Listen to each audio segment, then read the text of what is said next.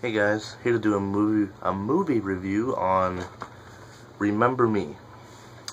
I didn't buy any movies this week, and I went to, it would have been Friday. I bought something else. I bought this, and I went to my grandpa's house today, and he had bought 4 or 5 movies at a yard sale from somebody that he knew. And this was one of them that he had bought. And he's like the kind of guy where, I mean, I think he just either bought these, you know, maybe to help her or something. I mean, I definitely know, I mean, he doesn't know who Robert Pattinson is or anything. And I had heard of this movie before. I remember when it came out. I remembered it kind of being a big deal when it came out, because I think it was because of Pierce Brosnan.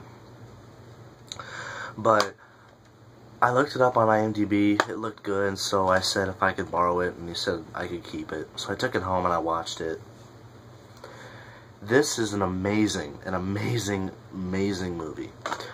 The movie is about, we have Robert Pattinson and Emily DeRaven.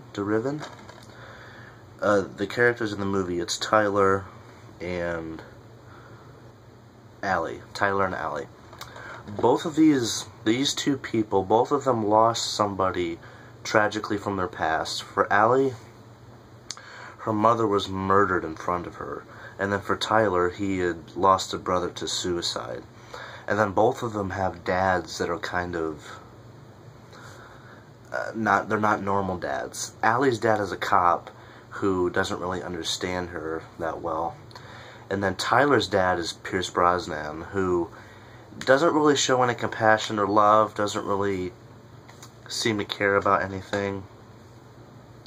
Tyler has a little sister who is basically the only thing that Tyler cares about throughout the entire movie.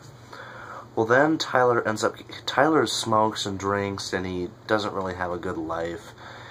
And then Tyler ends up getting arrested by this guy, this cop, who Tyler was like trying to break up a fight, and this cop broke it up, and then Tyler badmouthed the cop, so the cop punched him in the face a few times. And Tyler's roommate knew the cop's daughter, so I guess the roommate thought that this would be kind of funny if Tyler would basically get to know the daughter, fuck her, as kind of like a revenge thing towards the cop. Well, Tyler and Allie end up falling in love. And Tyler didn't mean to fall in love, you know, he just wanted to do it to get back at the cop at the very beginning, but they end up falling in love. And the movie takes place in 2001 in New York. And the movie is just basically about Tyler trying to reconnect to his dad, and Tyler's sister. Tyler's sister is played by this really cute little girl. I don't know her name. I don't remember her name. But it's a tragic story. It's as funny, it's sad, you know, it's romantic. And Robert Pattinson is really good at playing characters that are very tragic, you know, like this movie, Water for Elephants, Twilight. I think this movie and Water for Elephants are the only 2 movies I had seen him in that wasn't Twilight. Robert Pattinson is an extremely good actor. I just think because of Twilight, that might hurt his career, you know, because he can't help but thinking of Edward. And I'm really glad that Robert Pattinson did a movie like this. This movie came out, I believe, either during or after Eclipse. It came out in 2010. And just very good movie. Pierce Brosnan, of course, played James Bond 4 times. Pierce Brosnan's a really good actor as well. The only non-Bond thing I had seen him in before this was Back of Bones. And he was good in that. I thought he was pretty good in that. There's another famous movie that he's in called, oh fuck, I can't remember it, but Rene Russo's in it. Damn it, I can't remember the name. And then he's also famous for being in Remington Steele. But it's just a great movie. I can't recommend it more. If you're into kind of like the tragic love stories, this is the movie for you. And I guarantee you, the ending to this movie will totally take you by surprise. There was one thing that I kind of predicted in the movie,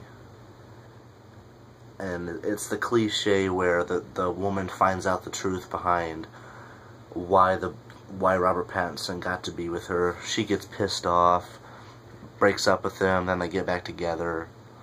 I predicted that, but the ending I did not predict. I was literally yelling, "Oh my fucking god," when I saw the ending.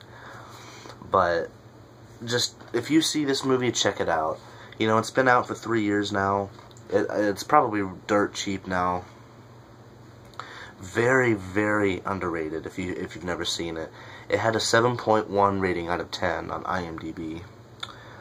And it's a very good movie. It's one of those movies that I think it's like, it made me laugh, it made me feel happy, but then it made me feel pissed off at the ending, because it took me by surprise, and I didn't want it to happen.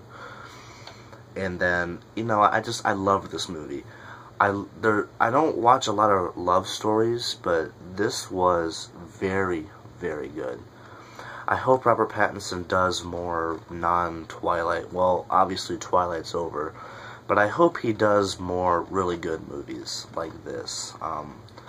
If you're a Robert Pattinson fan and you've never seen this, shame on you. Really good. Can't recommend it anymore. Remember Me. Terrific movie. Highly recommend it. But this is my review, and I'll see you guys later.